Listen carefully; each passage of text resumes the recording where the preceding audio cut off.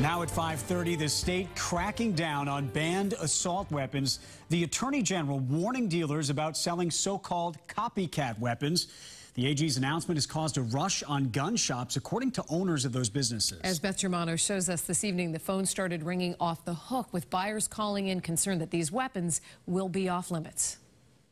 I do have a few AR-15s in stock, yes, sir. At the Gun Runner gun store in Middleborough, the phone has been ringing off the hook. And history tells us every time somebody says about guns, something about guns, sales go skyrocketing. The gun industry doesn't get to decide what's compliant. We do. Attorney General Healey putting gun dealers and manufacturers on notice that so-called copycat assault rifles are illegal under a state assault weapons ban passed in 1998. She's referring to weapons that she says have been tweaked to become so-called state compliant. If a gun's operating system is essentially the same as a banned weapon, or if the gun has component parts that are interchangeable with those of a banned weapon, it's a copy, it's a duplicate, and it's illegal. Gun Runner owner John Costa believes confusion has been created. It does not have a flash suppressor.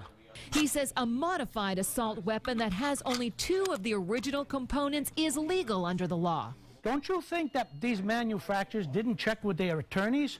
Don't you think their attorneys are telling them exactly what it should be in order to be able to sell these guns? But the call for a crackdown follows recent mass shootings, including the Pulse nightclub in Orlando, shootings on police officers in Dallas and Baton Rouge. The Attorney General says in the last year alone, 10,000 assault rifles have been sold in Massachusetts despite the ban, using what she calls a loophole. Small tweaks that do nothing to limit the deadliness of the weapon. John Costa says it's not a loophole, but a right.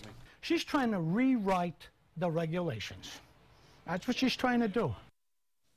The Attorney General has sent an enforcement notice to all gun stores in Massachusetts, reminding them of the regulations and the possibility of civil or criminal fines. She says she wants to work first with dealers to clear up any confusion, but hasn't ruled out inspections. Liam? Beth, thank you.